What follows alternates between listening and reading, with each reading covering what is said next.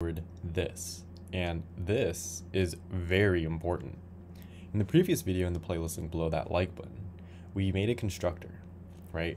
And we can use this inside of our constructor right here. We should be using this dot first name. And the reason why is because if we pass in first name here, like let's say we want this variable name to be first name is equal to first name is not going to update our field. So if we use this dot first name, it's going to reference the private field that we have above it. So that's important to know. I was super confused on that when I was starting out and everything.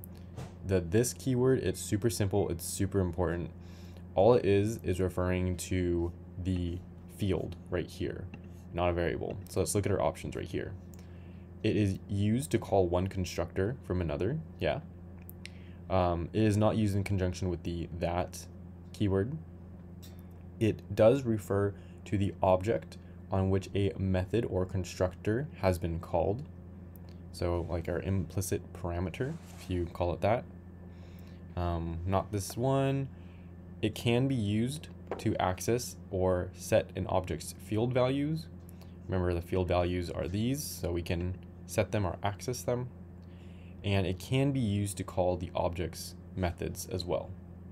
So these are kind of the ways or the attributes of this keyword. And that's passing the test. Those are the ones that we want to look at.